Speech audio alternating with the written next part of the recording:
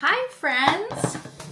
Oh man, you guys are getting like days and days and days pushed together. So if none of this makes sense, then whatever. But I am filming.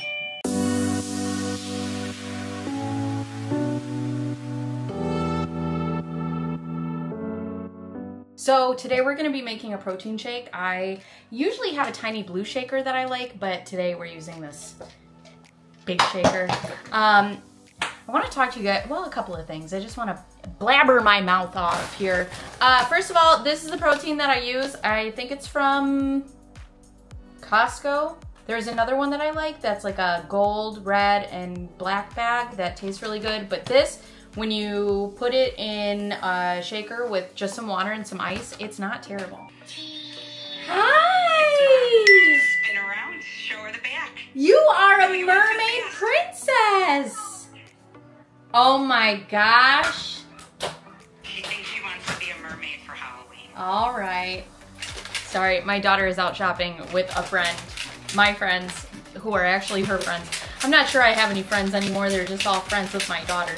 But anyways, yeah, I just wanted to sit and talk to you guys for a little bit. I have really been taking care of myself lately, and I am so proud of myself. I have just the best energy and the best attitude, and I feel so good, and a lot of that has been, you know, attributed to the fact that I've been working out daily.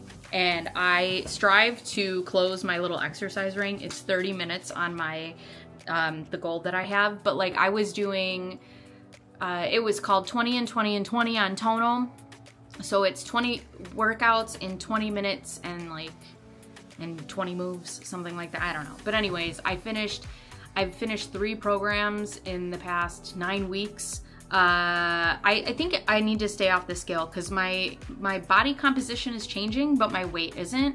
And I found that, like, you know, because as females, like, we're supposed to be as light as air, you know, society tells us that you have to be as thin as possible. I think that was kind of ingrained in my brain, and it's like, just because my scale isn't changing doesn't mean that I'm not doing something positive for myself. So I kind of had to put that away and to the back of my cabinet, whatever, because I feel amazing. I'm starting to like look amazing. Even my husband, he's like, just the level of confidence lately. And I'm like, I know. And I'm just so proud of myself. And I've really taken time this year to really take care of myself. Inside and outside. I'm trying to, you know, do regular skincare, and I'm trying to eat better and make better choices 80% of the time, so that 20% of the time I could, you know, have a nice time. I stopped drinking for a while, and then I, you know, started having a couple drinks here and there again, and then it's just like, I don't know, drinking lately is like, what positive does it do for me? I mean, I feel good when I have a couple of drinks, but I feel like absolute ass when I wake up. And I don't know what's going on. It could be 1 drink or it could be 7 drinks. Like, it's a gamble. You don't know. And I'm like, you know, with all this work that I'm doing and this positive work that I'm doing on my body, is it worth it to have alcohol? And majority of the time, the answer is no. And also, too, like, I'm not the type of person that my personality changes because of alcohol. If anything, I get just like louder and more annoying. But it doesn't like change the way that I act. Like, if you wanted to go karaoke, let's go. If you want to go dance, let's go. Like, I don't need liquid courage to do anything. So I don't know. It's funny because like the older I get and the more I fill my days with positive habits, the less I have time and room for negative habits. You know, so that's just something on the docket. Also, I got a hate comment today. It was so funny. Somebody was scrolling by, and they claimed that I needed attention. Yeah, I'm on the internet. You know, and that's so funny to me. Like, people who are like, oh my God, you're so attention seeking. First of all, I don't understand leaving mean comments in the first place. Like, I have mean thoughts a lot. I'm mean. but I have a lot of mean thoughts. But to leave them in writing on somebody's video when somebody's just trying to like actively live their life, like keep scrolling. But also what I don't understand is like, imagine getting online to consume content and then being upset that somebody has put out content. What? I don't understand. But thanks for the engagement. I don't know. It was just so funny. I was like, why? Yuck. Like, imagine just leaving a comment on somebody's, I don't know. I've never, like, I understand constructive criticism, and I understand, you know, leaving, like, maybe if you disagree with something that I'm saying and like thought-provoking comments on my videos, like I'm more than open to have a discussion. But just to say something mean, like, how miserable do you wake up? Like, imagine just waking up and being like, I'm gonna say something hateful online. Like, I don't know. Anyways, this week is, what day are we on? We are on Friday, September 6th right now. I have to tell you, this week has been one of the most grateful,